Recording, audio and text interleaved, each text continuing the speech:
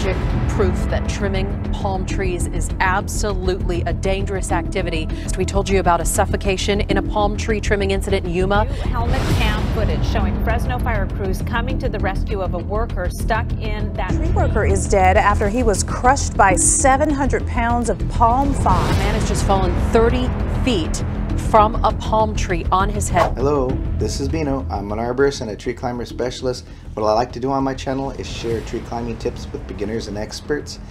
Today what we're going to do is talk about and react to palm tree fatalities. If you're a tree climber or a tree care person in the trade working on palm trees, or if you're a homeowner and you're planning on hiring some work out on palm trees, we're going to go over some of the do's and don'ts on it, so this video would be perfect for you. Palm tree fatalities happens pretty frequently. So frequently that the American National Standard Institute has created regulations regarding it. In one of their regulations pertaining to palm tree trimming, it states that if a palm tree has 3 years of dead growth, that you shall not trim from underneath. You should trim from above. So how would you do that? How do you trim above? You would either use a boom truck, but a lot of the times palm trees are in backyards, they're really tall, and you can't take a boom truck there. You can install ropes over the top of the canopy of a palm and climb into that. Now people are thinking that's insane, because what everybody normally does is they get spikes. You know, they put things called climbers. There's spikes on your feet, and you got a lanyard, and they'll spike up the tree, and they'll trim a palm tree from underneath, which is a recipe for disaster when it comes to palm trees with 3 years of dead growth. Once you get to that point and you cut through it, the way the palm trees are growing, they have petiole bases, and they grow over each other, and they're really strong normally. But what happens when you get so high in the tree, maybe 40 feet, they become soft and they're able to slough off. Now, if you were that person who was underneath and you trimmed all the solid stuff and you cut the solid away, now that cylinder will come down on you.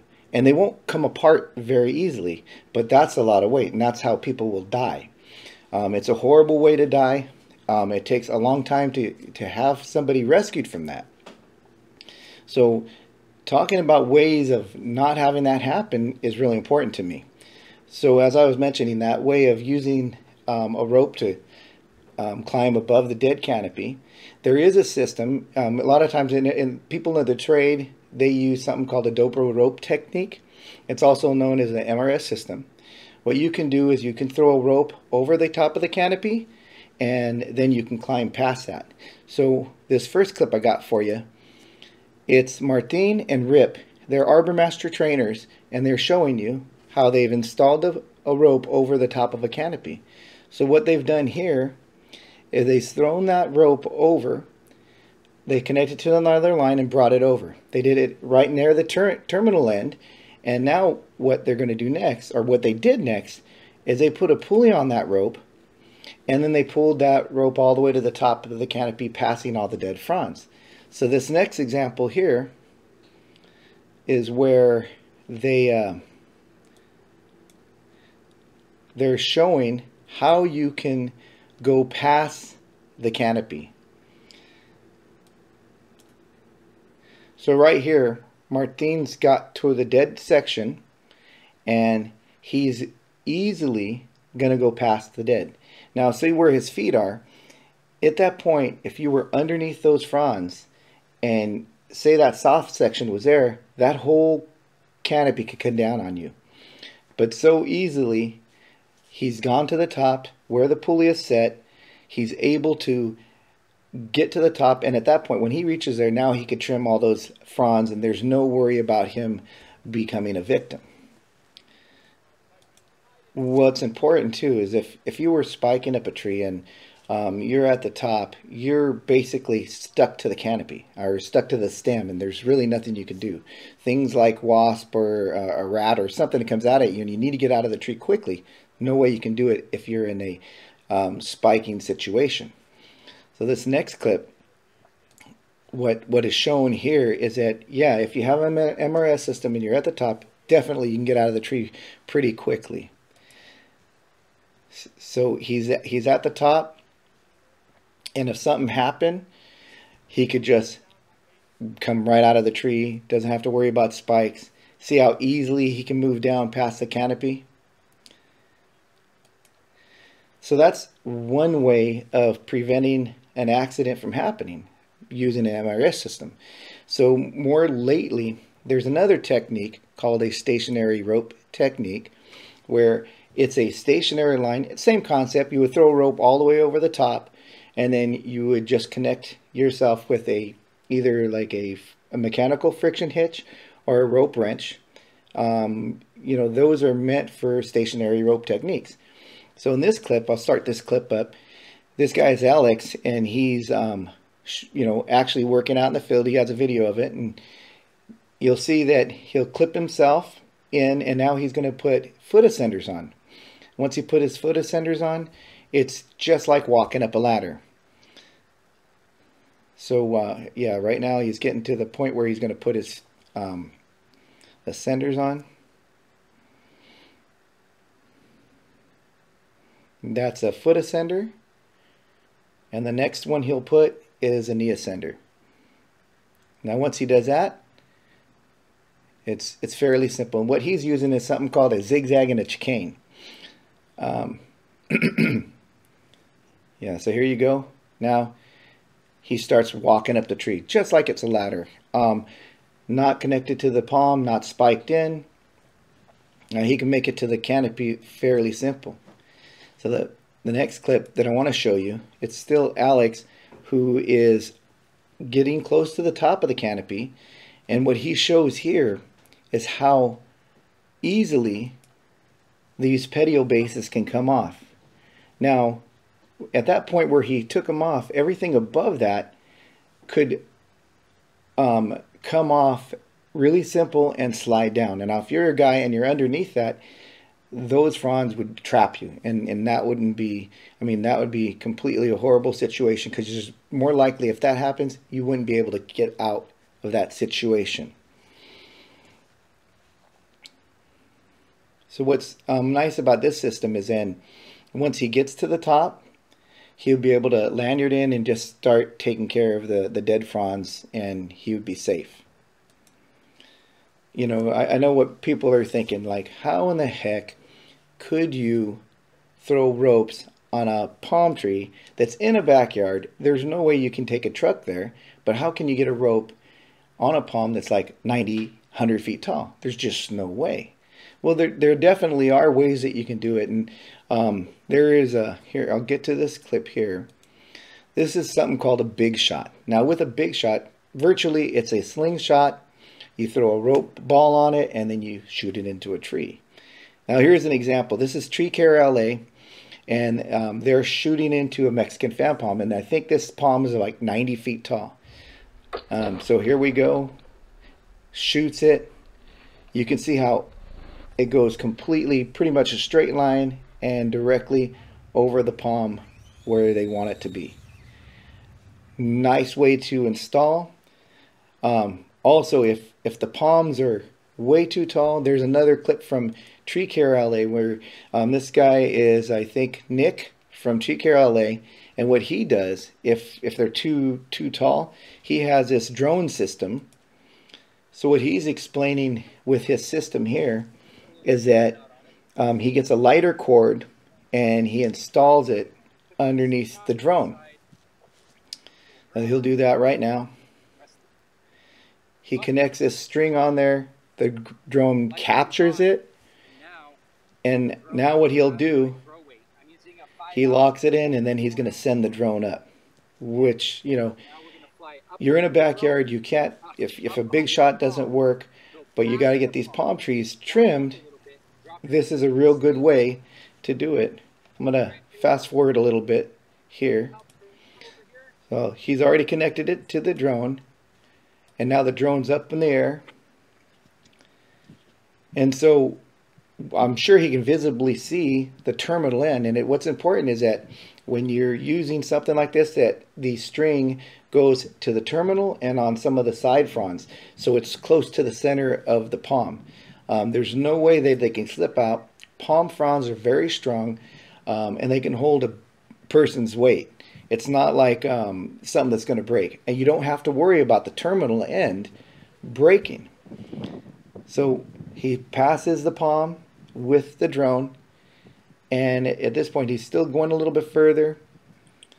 And when he gets, it looks about 20 to 30 feet past it, at that point he's going to drop the shot bag.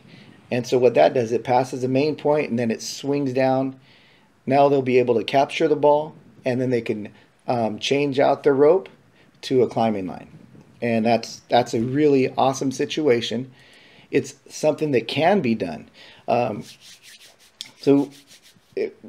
Aside from just installing and climbing with the ropes, something that's important to know about palm trees is the, there's things that can cause a palm tree to die. There's something called fusarium, and in the past it was only Canary Island palms that could get infected by that. Fusarium is a fungus that can kill plants. Lately, especially here in California, there are palm trees that are different strands of fusarium that are killing palm trees. I'm hearing about queen palms and Mexican fan palms are starting to die from fusarium. So if you're a guy who's spiking up a tree, you can infect that tree with fusarium. Better not to spike. It's better to maybe climb with ropes. If they're really short, ladders are great. But having the technology and the knowledge to use ropes to climb palm trees, it's huge for your it's a life-saving thing. Also, it's what's better for the tree. Another good point. So there's another clip here. This next clip that I want to show you is this is over here in California, like San Diego area, and it was a palm tree rescue. So there's a guy named Lupio Santiago. He was in the area, and I guess the fire department was already on site. What's tough about the fire department is they got to wait for their ladder trucks, and sometimes they can't reach depending on what the ground is. So what was really awesome and amazing that Lupio was in the area. He had another guy with him. I don't know the guy's name, but this is a section of the rescue. They actually were in the area, so they rescued this guy from a palm tree, which is really huge. So they've already got their lines up. I think they have spikes on too, but they got to him. You can see how they're pulling these fronds. They're pulling him off the guy. So that guy was stuck there. He couldn't move. He was pinned because of all of the weight. Now what they're doing, they're opening up this palm. They're making it, they're saving him. They got it, it's all free. So now he can breathe. And now the next step for them is they're going to connect a rope to him. Because he was in spikes, you just can't get him down to the ground. So what they do is they install a rope on the tree with like a pulley or a carabiner. And now the next step is to start bringing him down. So lucky for that climber that these guys were in the area. It wasn't a fatality. He's able to keep on going, working. So the thing is, when it comes to the palm tree fatalities, it's not people who are, it happens to people who maybe don't know what they're doing, but also it's not just that. There are veteran climbing arborists who are really great at what they do. And they just may not know about the situation with the dead fronds. So there's been lots of people who are very skilled at what they do, and they become a fatality because they are not aware of this. It's a real huge point to know about. If you're a homeowner and you're hiring somebody and you say have lots of dead growth underneath your palm, and that person that's going to do the work is going to enter from underneath, that should be a red flag to you. Understand that lots of dead and somebody going to trim from underneath, that is a recipe for disaster. And if you guys have friends who are in the trade and they're great climbers, but they still climb from underneath, you want to make sure that they aren't, that they're aware of what can happen if there's lots of dead growth. So we talked about people who spike up trees. Now there's, if you're spiking up a tree, if you're a climber and you're spiking up a tree, but you got no other way to get down. There's other techniques that you can use. And here's a real cool example of it, where it's back to the Arbor Master trainers, Martin and Rip, where they're showing a technique that you can use if you have to spike up. Because it's not against the, trimming standards to spike up palm trees, and people still do it. It's not one of the best methods, but it's still being done. This example here, what they do is they have something called a tree squeeze. What it essentially is, it's like a friction saver. So this tree squeeze is really stiff, and you can see what they're going to do. He's going to put that around the tree, and once he does that, he's going to set it up, and he's going to put his MRS system. Now, it doesn't just have to be an MRS system. You can also use a stationary rope system with that, or in a stationary rope system, you can also connect it to itself. And if you have spikes, what you can do is what he'll show right now. So he's got it set up, and he's going to get his spikes into the tree, and once he does that, he'll proceed up the tree. I'll let you watch this real quick, a couple of seconds.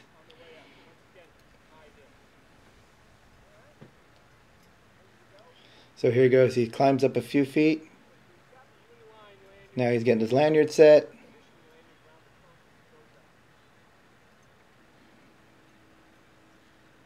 There he goes.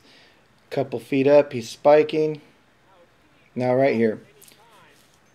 So there you go. If he's in a risk kind of a position where he needs to get out of the tree quickly, if he just had a lanyard, he'd be stuck there. But having this secondary option that he could come out of the tree easily, just like if you had it tied to the top. See how easily he can come down, let his lanyard go, and now he could descend to the ground. So those are the clips that I wanted to share with you guys. What's important for me is that, it's like I mentioned earlier, it's a situation that happens really frequently, and in California it happens a lot. And I think even last week, we're in February 2023, last week there was another fatality in this area. And honestly, it's not people who are just don't know what they're doing. There's people who are very talented climbing arborists, and they just don't know about this situation. So my hope is that when, if you're a guy who's been in the trade and you have a friend who's trimming trees from underneath, these palms from underneath, hey, let him know. If you're a homeowner and you're hiring somebody and you find that they're going to start from underneath and you have lots of dead on your tree, try to let them know that that's probably not the best way to do it. So my hope is that people are aware of this, they pay attention to it, and we get a lot less fatalities. This is something that really could change. I mean, we don't have to hear about people dying because they were crushed by dead palm fronds, or if they were up a tree and they cut their lanyard and they fell out of a tree and fell to their death. There's a few different methods you can use. There's an MRS system with a pulley on top. You can also use an SRS system where you throw the rope over the top and you ascend upwards. And if you are still using a spiking situation, you can have a secondary tie-in point where if you cut one line, you still got another. And if you really need to come down fast, you can descend to the ground.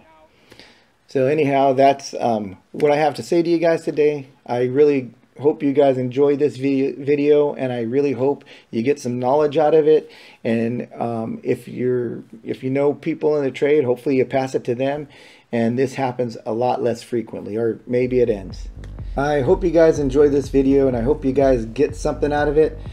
Remember, if you guys have friends in the trade, or if you have people who are planning on doing palm tree trimming, share this video, spread the word.